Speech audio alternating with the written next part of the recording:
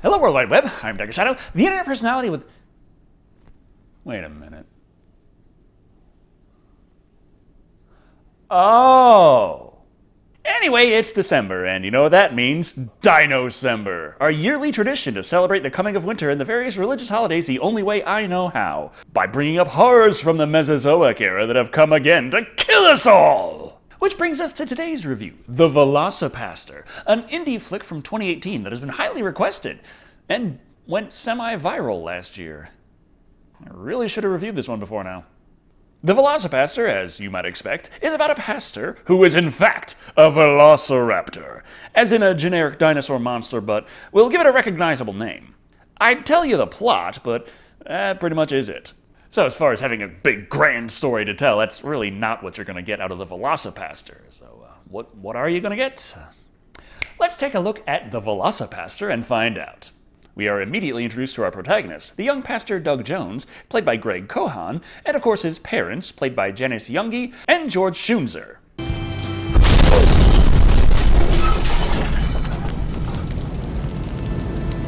And they couldn't afford the visual effects. I guess I'll take care of this.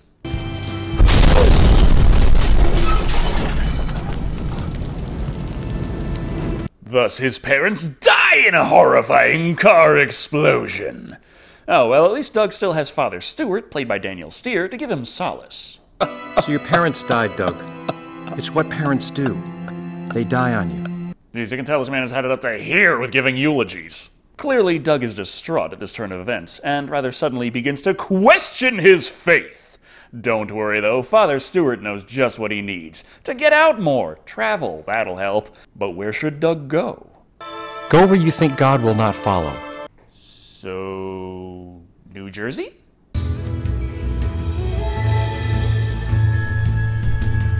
Of course. The unnaturally delectable General Tso's chicken could only have been the result of sacrilege. So Doug enjoys the Chinese countryside that looks suspiciously like backwoods Oregon, before suddenly a woman is seen running! Just not fast enough.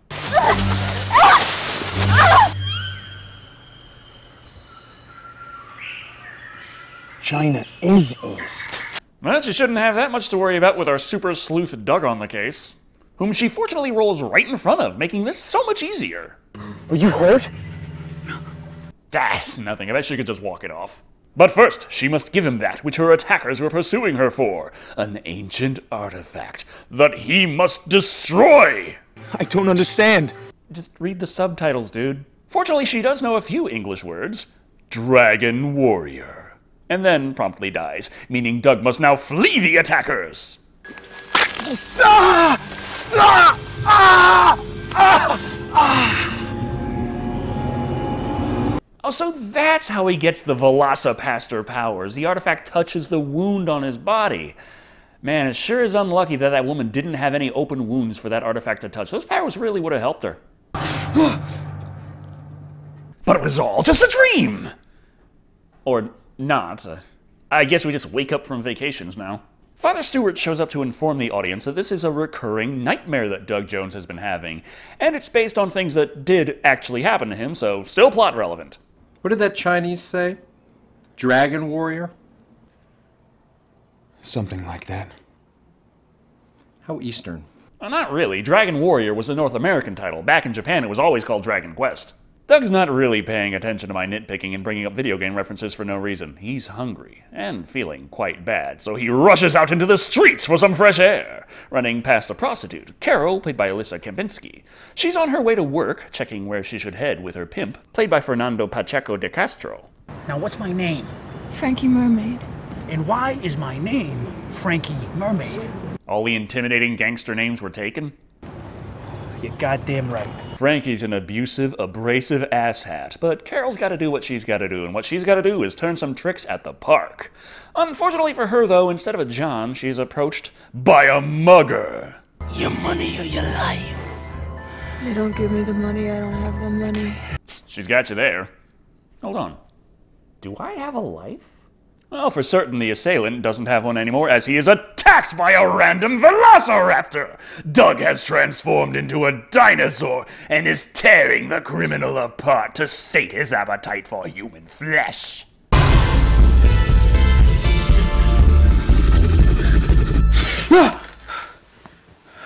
But it was all just a dream! Again, one that really happened. You know, maybe this is just how Doug wakes up. We've never seen him calmly rise from bed. One thing he isn't quite so used to, though, is waking up in the bed of a woman, as Carol took him home with her. Though he still doesn't quite get exactly what happened last night. Was it your first time, too? Yeah. And she obviously doesn't know what the hell he's talking about either. They do realize this quickly enough, and Carol points out that last night, Doug transformed into a motherfucking dinosaur and ate somebody. Obviously, this is a lot to swallow. I don't believe you. Dinosaurs never existed. And even if they did, I don't transform into one. I mean, technically the suit performer is Zachary Steer. She figures the best way to convince him is to loan him some clothes and take him out to that deep, dark section of the park she was working to show him the body of the man he ate. However, that's not the real shocker for Doug. You're a hooker? And pre-med law, but people aren't surprised as much by that one. Oh, don't worry, Doug. Like most things, this really has nothing to do with the events going forward. Just the dinosaur transformation thing, that's really the main central feature here. You guys talk all the time about helping people. This might actually be the first time in your life you can. What? By killing people? Yes! Whoa, Carol, I know the plot's as simple as they come here, but maybe try and sell the heroism angle up a little more, like Gandhi's forced hand and less Sergeant Slaughter's 18 holes in the midsection. That's pretty much what she's going with here. Listen, Doug, I know you want to help people with the church, but let's be real here. The church fucking sucks, so help people by fucking murdering people! Bad people murder the bad people. That's a good thing. This madness must stop. Doug! I have to do confessions. Right now? Yes, right now! Which really is not the most convincing argument to make, but nevertheless, I hope Doug remembers to stop by for some clothes before he reaches work.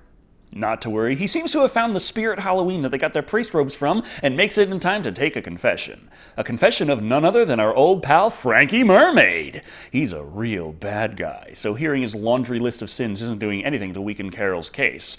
Especially this particular sin he has committed. Oh shit, actually a couple months ago, this fucking old couple, I blew up their car.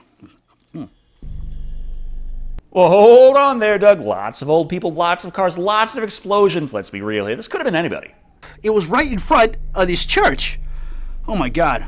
Still, you could have just been off that day and not heard about it. Bad neighborhood, you know. You might know him. One of your priest friends comes running out, yelling, "Mom, Dad," like it's his fucking parents or something like that.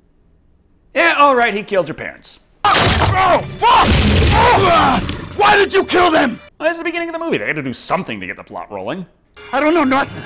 You might as well just kill me now. Okay! Well, when God closes a door, he opens a window. And rips your fucking throat out, but still. Frankie Mermaid had said that it was a job he took, but the people who ordered it are way too powerful for either of them to do anything about. But because the body count rises, Doug returns to Carol for guidance on how to deal with this dinosaur transformation thing he's suddenly doing. Create rules. Rules. Rules, right. Like commandments, right? Things to live by. Yeah, I guess. Got it. There's thou shalt not kill and nuts. I mean, I could still be a priest, right? Yeah, I think. Okay. Now, hold on a minute. Let me take another look at that. Closer. Yeah, I think. Okay. Brendan, I think you messed up the layering a bit there. Anyway, he's a priest and a dinosaur, but they need one hard and fast rule to make sure this doesn't go haywire. We'll only hurt bad people. Only the worst. I heard that one before in Death Note, and, well, no time for nitpicking. It's time for a heroic training montage.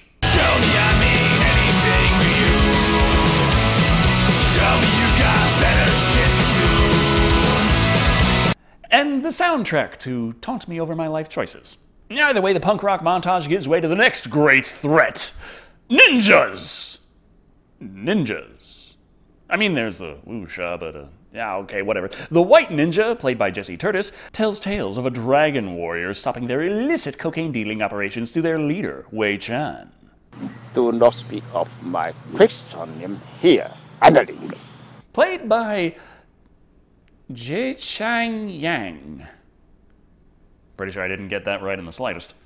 In any case, his actual name is much more impressive than the character's. Anyway, the plan's simple enough. If the Dragon Warrior is messing up their cocaine dealing, just kill the Dragon Warrior!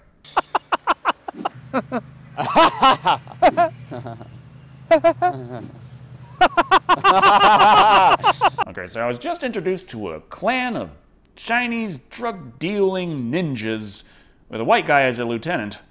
And the thing that confuses me the most about the whole thing is what the hell are they laughing about? One thing that is clearly no laughing matter is Doug's lackadaisical attitude when it comes to his faith. Skipping Bible study because he's already read the book on crime and is now reading crime too. Not like him. You haven't missed a Sunday in 16 years, and all of a sudden that girl shows up. That girl's name is Carol. And she's very nice. Well, yeah, but you were supposed to take an oath of celibacy, not celibate, see? What if I told you that I was different?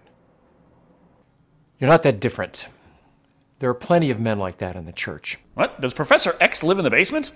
No, because when Doug explains what he means is that he kind of has this thing where he turns into a dinosaur and eats people, Father Stewart thinks it's time for an exorcism. Doug's worldview has clearly strayed far from the path of the righteous. God does not want people dead. Oh, I think God wants a lot of people dead. I mean, there was the flood, and Sodom and Gomorrah, and the plagues, and...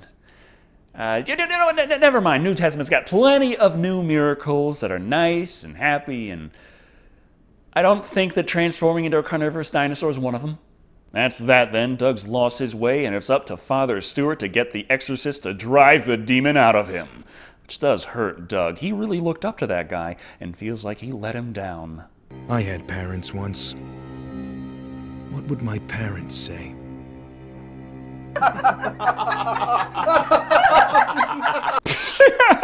Doug lost all his friends and was going to get exercise for going all Jurassic Slasher around town.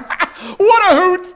This little flashback fleshes out that his parents loved him so much, their only son, and his father also gave him some handy-dandy advice when Doug decided to become a priest. If you ever find yourself lost in the woods, you can't hear his voice, just follow your heart. Your heart will always lead you back home. I don't know, it only ever seems to send me to the Whataburger drive-thru. But it doesn't matter what his parents think. They're dead. Not like Father Stewart, who skips over the church's red tape to get Doug one of those express exorcisms. Where are we? Somewhere the church forgot. What? How the hell did we just walk into the Song of Songs? This is the lair of a practicing exorcist, Altair, played by Aurelio Voltaire.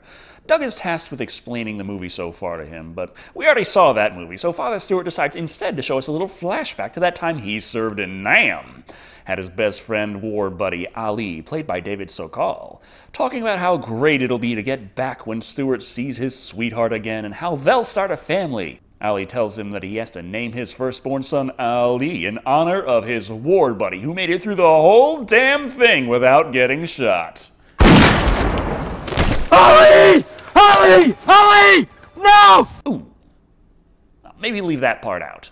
It's not all bad, though. I mean, sure, his friend is dead as shit, but for some inexplicable reason, his sweetheart has come all the way down to the war to see him. Adeline! James! James! Ooh, right, claymores. Well, on the plus side, the cast really isn't that large. You don't have any friends left to be killed. So with Ali killed before his eyes and Adeline blown up all over the fucking place, he decided to become a priest. Anyway, back to the movie. The exorcism is commencing, and they check on how Doug is doing. Are you feeling anything? Anxiety. Quite normal. Anything else? Well, I also feel pretty stupid.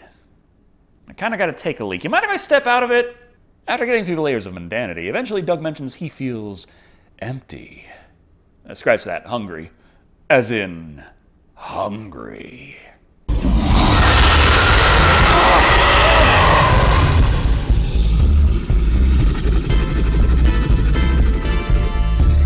Which should be a lot more convincing to doubting Father Stewart.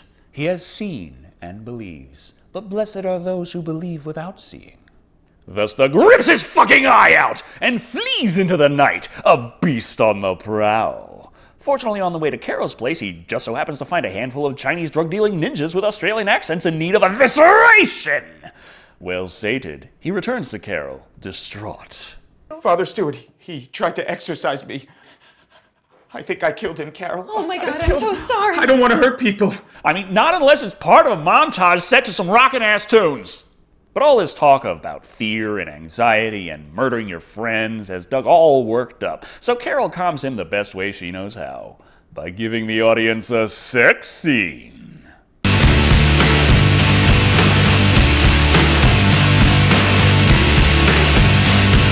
Which looks suspiciously how I'd expect a sex scene to look in the 2008 Hulk movie. Truly, one doesn't have to worry about the loss of their parent, their weird dinosaur transformation powers, or killing their best friend when you can spend the whole night having awkwardly edited pseudo-sex.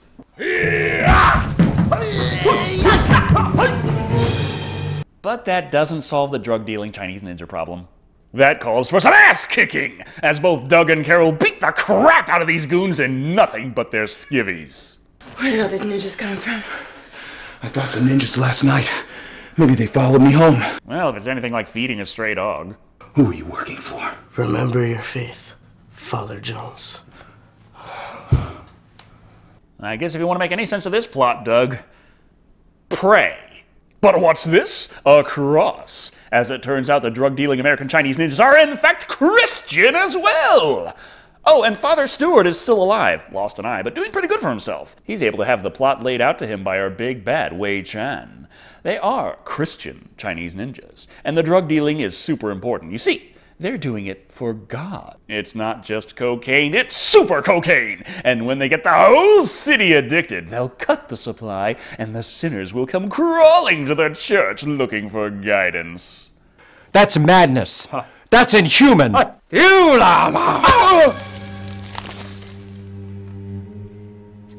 So that's why Father Stewart died and then was resurrected. It's so he could die again at the hands of the big bad. He had to kill one of Doug's friends, and cast ain't that big, and we gotta save Carol for the climax. But with all the drugs and their secret hideout, there's no way for Doug, the Velocipastor, to stop their evil deeds. Good thing that ninja told us where the hideout was before he died. Oh, shit, the movie must have heard me. With that in mind, it's climax time! Doug and Carol suit up for the final showdown, and upon arrival, we come to a shocking revelation that the white ninja knows who Doug is. Remember me now? Brother! I mean, I guess that's how it kind of works in these movies, but this wasn't even hinted at the slightest. Which is why we're treated to a little flashback that this time includes Sam in the scenes. You're my only son. You're my only son. You're my only son. They, in fact, never loved him, always standing in the background just out of frame looking pissy, so he had them murdered. As like the one thing that actually references something that happened earlier, kinda, so I'll take it. So they do battle! Which shows us that, no, the last battle, looking kind of meh, doesn't really have anything to do with them trying to film a fight scene in a cramped bedroom. They just kind of wing it. Oh well, Doug grabs the sword.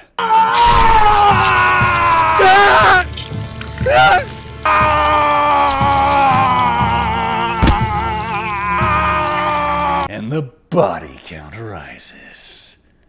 Unless he also comes back later for the big bad to kill him off too.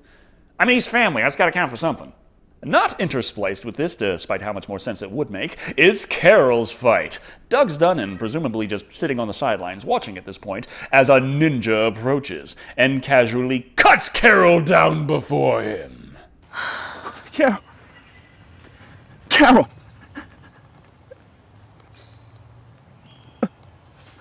And all of the ninjas just stand back and let the emotional scene play out as intended. We already got the Yule laugh, they gotta fit the Yule cry in there somewhere. With Carol gone, and less than 10 minutes left in the movie, Doug does what he does best. Transform into a dinosaur and... oh, holy hell. I never appreciated just how well the darker scenes earlier hid how bad that looked. I mean, it didn't look great there either, but wow. Still, good enough to kick all the asses and eat them too.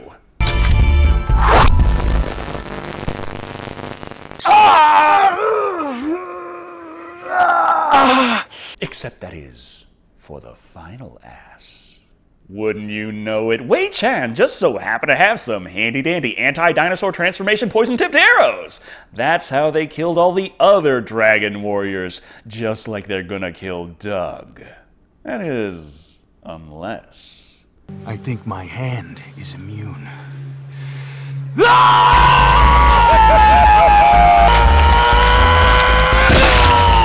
Okay, so is that a fatality, an animality, a brutality, or... Oh, what am I kidding? I know what that was. Happy ending! Wei Chan is dead. Or at least his dummy is. And this doesn't promote violence or anything because we get a convenient quote from Gandhi to cap it off. Not only that, but Doug takes Carol to the doctor and it turns out that she's fine!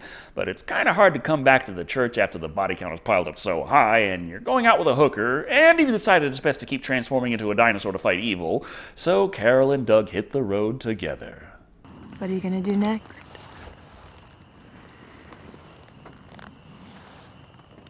What I do best. Following the 10 Commandments. Oh well, anyway, that was the Velocipastor. And boy is it stupid. Just like it was obviously supposed to be.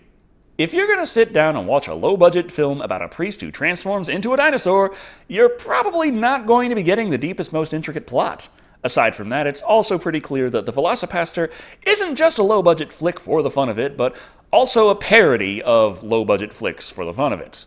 I mean, yes, I understand that you can only stretch a small budget so far, and cut-down effects will inherently look sillier, and you can lean into that, but it's crystal clear that that is, in fact, the joke, no question about it. And that's not to say it's not entertaining, but part of the fun I have watching B-movies is seeing just how far they try to stretch the budget. The Velocipastor is more of a celebration of not having a budget. That works for it, and it is a fun watch without a doubt. My only real gripe is that nothing really felt like it built up over time. Scenes came and went and served their purpose, but next to nothing actually built off what was established earlier. It's an entertaining watch, just a very bland story. Overall, the Velocipastor is the Velocipastor. You really don't need a review for this one. It gives you exactly what it advertises, and is fun, but shallow, coming in at 2 loves of your life, exploding to bits before you. Out of 5. Why does this get a 2 when bad CGI sharks got a 3? Well, for one thing, the latter actually did have a story that built up over time. Except for that intermission with Bernardo, I guess. Thank you all for watching. I'm Dr. Shado. And remember, China really is east.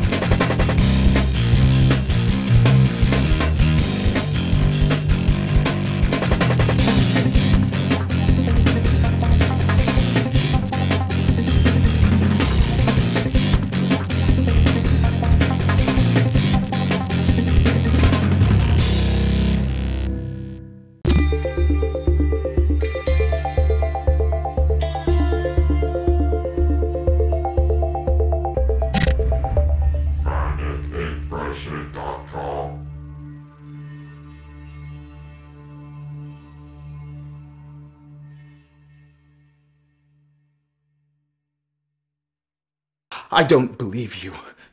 Dinosaurs never existed.